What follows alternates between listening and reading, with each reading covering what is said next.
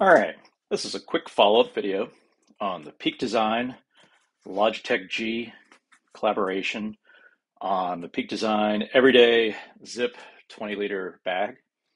Just going to go ahead and say I don't think this was a completely thought out collaboration. Somewhere between the product design and the marketing and the messaging behind this, I think something got missed. I think it kind of has to do with the keyboard, which I've talked about a little bit in a previous video and in some forum posts, had some discussions about. But there's some other clues in here now that I've been hands-on with it. For one thing, if you look at the other video that I did where I unboxed it, I was taken aback a little bit. I didn't actually think this was the Logitech collaboration that they had sent me because the label on the bag that was around in the poly bag just said Peak Design Everyday 20-liter.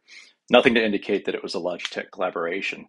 Also, there was a little hang tag attached to one of the handles here that did not make any mention of this Peak Design collaboration. Now, what this is supposed to be for gamers, the collaboration with Logitech here. They advertise that you can have your gaming gear and your big headphones and your mouse and your keyboard and all of that. We'll see I've got the big headphones in there. I've got a mouse in here. The thing about the keyboard, though, it's a little bit sus, as they say, right? From a game perspective there. I was really looking at this for everyday carry for the office, sort of the knowledge worker geek thing where I've got a few gadgets, a few little extra gadgets for my photography hobby in here. So we're going to open this up and kind of I'll unpack it, kind of show the challenges there with the keyboard, and at the end I'll kind of give a thought on what may have actually happened here. So we'll see. So first off, one of the questions, the main reason for this follow-up video also is just to see how much inside space is in here when it is filled with gadgets and things like that. So without further ado, let's do the unpacking and talk about the features. First off is these water bottle pockets. And look, I have not been hands-on with a Peak Design Everyday 20-liter zip to begin with, so some of the things I call out may be unique or just in the original version of the zip there. But one of the things is these water bottle pockets, I'll take this one out, they almost actively try to eject the water bottle, right? So throughout the day, these things just flip out. They're just not very well held in. And then the pockets here on the other side that we'll show in a minute, it's just kind of hard to get to. So we'll take that out. And I'm going to go ahead and open it from this side here. One neat thing is they actually did include the Peak Design quick release there. I've got my AirPod case there because basically that is, of all the things I might need to get to, that's it for me. I get everybody has a different job, everybody has a different EDC. Your needs may vary, may be different than mine, but hey. All right, so jumping to how much space is in this when it's kind of loaded out. There's a good bit here. This pocket here is actually for the keyboard, and we'll talk about that in a moment. The other pocket is for, not the other pocket, sorry, the other loop field here along this surface is for these neat little things. Peak gives you, I don't know, about a half dozen of these. There's like 3 different sizes of these. I don't know, mine have kind of wandered off because I'll show you what I did in a minute. I think I'll go ahead and swap out how I use this. I'm not really using these. I actually have tried these out in the Alpha 1.9 Pathfinder backpack. It has sort of this front area with that's kind of used for a jacket pass-through or something else. But actually, I swiped from that Pathfinder the Alpha 1.9 organizer here. And so actually I like to just kind of put that right in there if I'm going to carry the bag. Kind of get it up top near the seam. And then I can just kind of open it sideways. The thing we'll talk about here a bit more in a minute, but I want to make sure that we see from this angle here.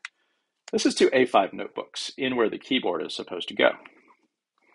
Here, I have the accessories from the laptop area. So we'll get into that in a moment.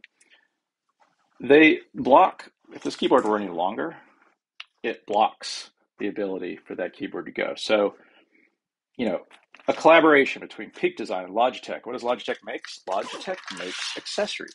Logitech makes keyboards.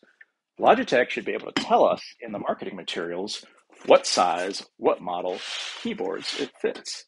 Instead, everything that I saw, at least, where it was marketed through B&H, was really just, it fits keyboards. As you can see, it's not going to fit a big keyboard. I have a Logitech keyboard here. So this is this little membrane keyboard that I carry around with my iPad Mini. So since it doesn't have the Magic Keyboard Folio like the full-size iPad has. But if this were, if I take these out, sure. All right, so we've got the cool magnetic thing there. It goes in there. I guess if it were longer, maybe it could go up there, but honestly, that space only goes up to the P, to the O. So where's the P at on the keyboard here? So you get about, inch and a half space there, or a keyboard would be sitting up at this angle if it were any longer. And look, I get there's small gaming keyboards, right? That's a thing.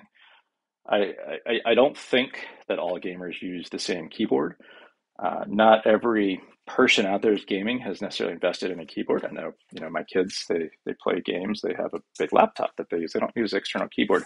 If they did bring an external keyboard, it would probably be a regular full size or even something with a number pad on it, which is probably going to go past the end there. So again, Logitech makes keyboards. Logitech makes accessories. In the marketing of this, why was there not any kind of mention of, hey, here's a Logitech keyboard models that this supports here? But anyway, got a few other things in here. I won't unpack all this. The other feature they market around this here under the Logitech G is the ability to store your headphones. So these are actually my JBL noise canceling headphones, and that is nice and convenient in a sort of molded area. There's a little bit of structure here. It's not hard like some of the Thule ones where it's really a hard shell, but it's a good spot and it makes it very accessible. So we'll just throw this back together here real quick so we can look at the laptop area. So we put this upright, and again, this is the laptop accessory area, which I assume is probably like this on the regular Peak design, but that's where my mouse ended up, just because I wasn't using those side bits. But even if the mouse wasn't in there, even if my little anchor, convenient power adapter wasn't there, these cables are still taking up that space. So, and then I've got two keyboards in there. It's adjustable to have it be longer for a 15-inch keyboard. I've got two MacBook Airs of different vintages in there. So at the end of the day, I really wonder if this bag was originally built for a conference or a gaming tournament or something like that, because again, they didn't print labels for it that were different. They didn't print a hang tag for it that was different. They stitched on this G, and then they provided a number of different accessories, not as organized, but a number of different accessories. Oh, here's some more that mount here. Again, they give you about a half dozen of these for your mouse, your cables, things like that. You can configure it how you want it. And then this headphone area here. But again, why was it not more integrated with Logitech's product offering, right? Why did we not get a list of keyboard model numbers that this would fit? Hang tags weren't printed, labels weren't printed. It just feels like maybe this was a project that started and did not get fully funded. Maybe it was a project of somebody in marketing and they couldn't get so much support from product design. You never know kind of what goes on in the halls or the Zooms of the corporate world on these things, but something just feels like it's not a fully baked collaboration. That said, it's still a useful bag. I didn't really expect to carry around a full-size keyboard, but if somebody did, or if somebody has a keyboard that's anything other than roughly A5 size, the size of that Logitech keyboard there's an A5 Rhodia, number 16 dot pad, similarly A5 like turn, about the same size there. So nice bag. I've carried it some. Straps feel a little bit, flimsy is not quite the right word, but they're just not quite as structured as some other bags that I'm used to, but I don't think that's necessarily a bad thing.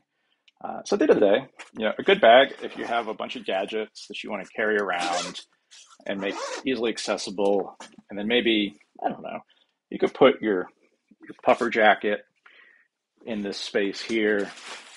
So if we said this was roughly the size of maybe one overnight packing cube,